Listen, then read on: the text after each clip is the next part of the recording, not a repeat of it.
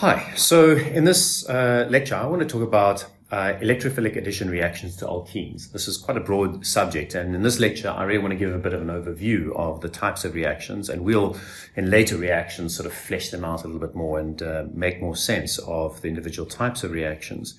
But essentially what we're looking at is a terrible nucleophile in the form of an alkene. And for the alkene to be a nucleophile, the only way that we're going to get this to react is with a very powerful electrophile. Now, the electrophiles are going to come in many different formats, and at the moment I'm just using a generic kind of example over here. We've got something which is the electrophilic portion, and then normally the electrophilic portion is kind of connected to something else that is going to leave. It's very general, but we'll see how this works out. In terms of the reaction, there are three different kind of mechanisms that can take place, but essentially where we get to is a product that looks like where we've added whatever our reagent is to our alkene. And so we would often end up with something that looks like this. All right, so I said there are three different types of mechanisms that might take place. So let's look at one of the first and most common type of mechanisms, one that you've probably seen in undergrad. In this mechanism, we are going to take our lone, not a lone pair, but the pi bond, and we're going to add it to our electrophile and kick out our leaving group. So this is going to leave, and our leaving group is going to leave like that. So we're adding in, and now this electrophile is going to bond to this molecule over here. And in this first type of mechanism, the electrophile that we have over here has an option of going to either one of those two carbons. Just for simplicity, I'm just going to show going to this one, but we will have to flesh that out in another lecture. And what we get is actually a carbocation intermediate, and this links to our elimination and substitution reactions. And because that is a really powerful electrophile itself, whatever the leaving group was, this X, which presumably left with a minus on it, or lone pairs at the very least, kicks in over there, and we end up doing our addition reaction. The other thing that this could do, depending on what this E is, and we will look at those examples, is that this first step that I've shown you over here is 100, still happens, but something kind of weird happens. What's going to happen now is when this electrophile is actually a little bit larger than this example here. I don't want to give a secret away yet. But when this happens, the electrophile that's over here doesn't end up on just one of the carbon atoms, but it ends up over both. It makes a three-membered ring. And so the intermediate looks like this. Now, often, if you think about it, it just really depends a lot on what this electrophile looks like. But if we assume that this electrophile over here lost just one thing, so it only normally forms one bond, then you've now got two bonds to this, and so if you think about it, it's often going to end up being a positively charged. Not always, but this is the type of thing that happens. It will depend on the electrophile. And then what happens next is our leaving group over here can now act as a nucleophile. It comes in, and it gives us exactly the same type of product. And the last mechanism that can happen when we are adding a very powerful electrophile to an alkene, and that the alkene is acting as a nucleophile, is really just a one-step reaction. So what's not happening here is we're not getting a carbocation, we're not getting a three-membered ring, but this is going to add to the alkene all in one step. And this is how we'd have to draw it out. So I'm going to have to start this because it's, it is slightly different in that starting step. So it would look like this. So in this mechanism, what happens is the pi bond adds to the electrophile like that.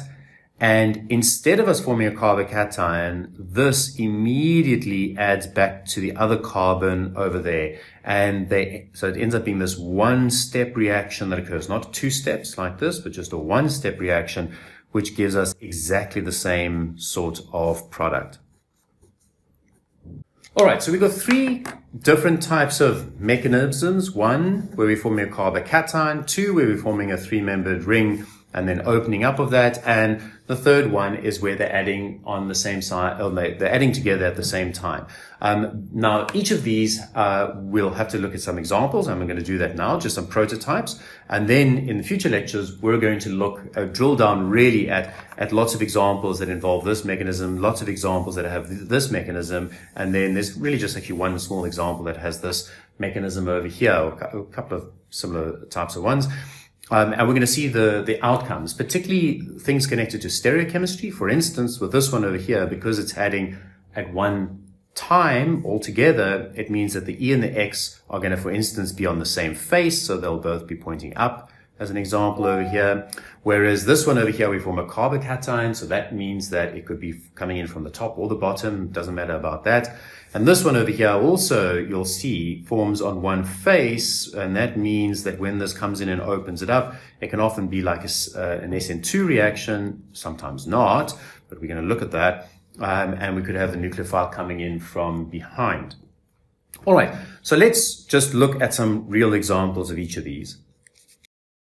So this is really just a very classic example of the addition of an acid to an alkene. The electrophile, a very powerful electrophile, would be a proton. An electrophile is a Lewis acid, and a proton is a Bronsted acid, but they're acids. So if we've got a very strong proton, we can protonate an alkene, kick out the leaving group, and we end up with a carbocation. Now, I've specifically drawn this because we will go into a bit more details of this, but here we'll get a secondary carbocation. Could have ended up on either one of the carbons because it's symmetrical, it makes no difference, and the Br minus can come back in and add to it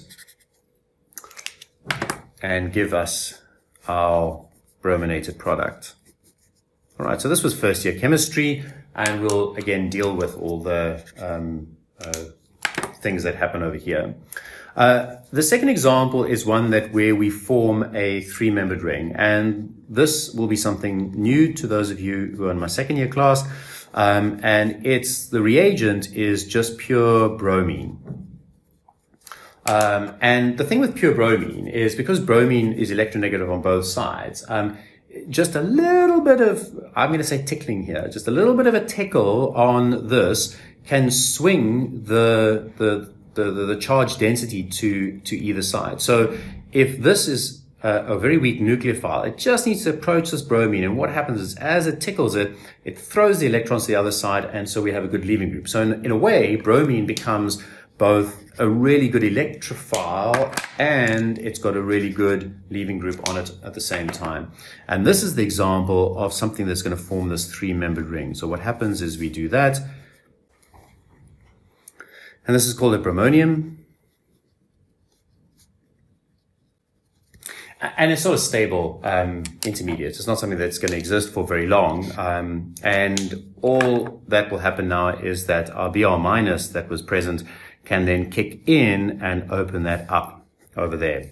The fun part about this is that we don't have to use a Br minus. We could actually use another nucleophile, and that's what we'll explore in some further lectures. But this is a way of making vicinal dibromides.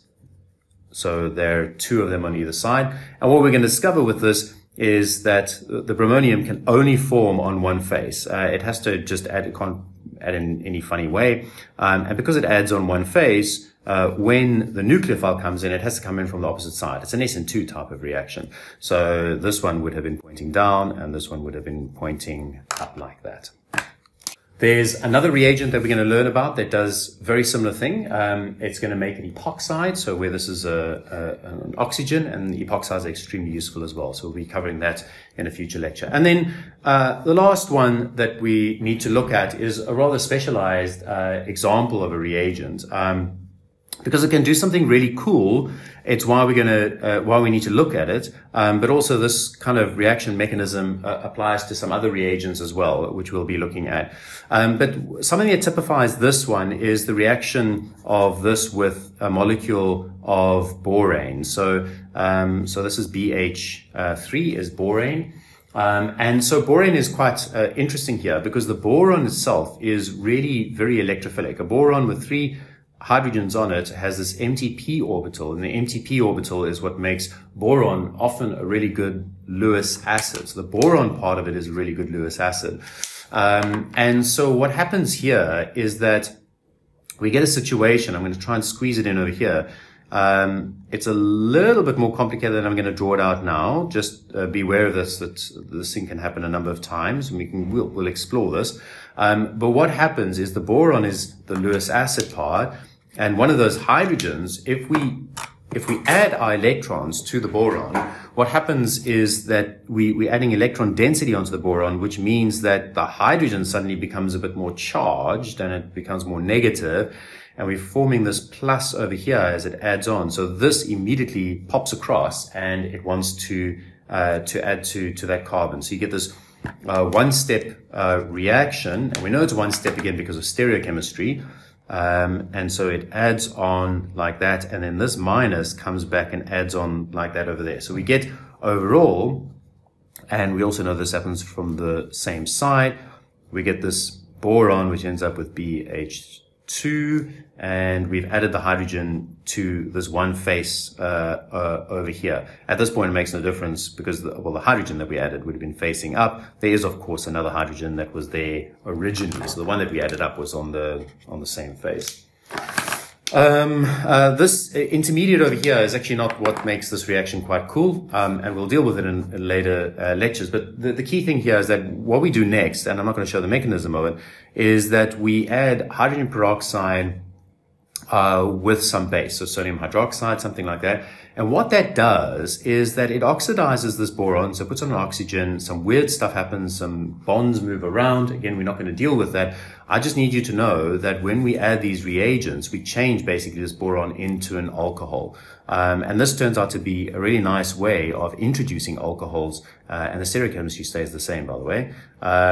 And it's a nice way of putting an alcohol onto an alkene. And so this is an important one. So in all of these steps over here, in the future lecture, what we're going to be looking at is we need to make sure that we understand all the little tricks that happen over here. This one is going to form a carbocation, and carbocations are going to be important features over here. The stability of the carbocation is going to be important, and that's going to affect the regioselectivity of how these reactions occur. Over here, we're going to see how the three-membered ring has to be on one particular face, and that's going to have stereochemical implications. So we have to ask ourselves, when the nucleophile comes in and opens up this three-membered ring, how does that happen? And is the stereochemistry conserved? And so we'll look at that as well. And then lastly, in these sorts of reactions over here, stereochemistry is also important. This is a new reagent for you. These two are new, and there's going to be a couple of others. But this new reagent adds just from one face and then gets oxidized.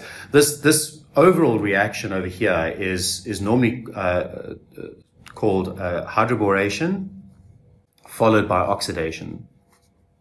And we're going to learn some funny things out. So just watch out. It's hydroboration. There's the hydrogen, and the boron is the pink bit over there. So hydroboration followed by oxidation. This is the oxidant over there, hydrogen peroxide. And we get the alcohol, and we'll deal with that later.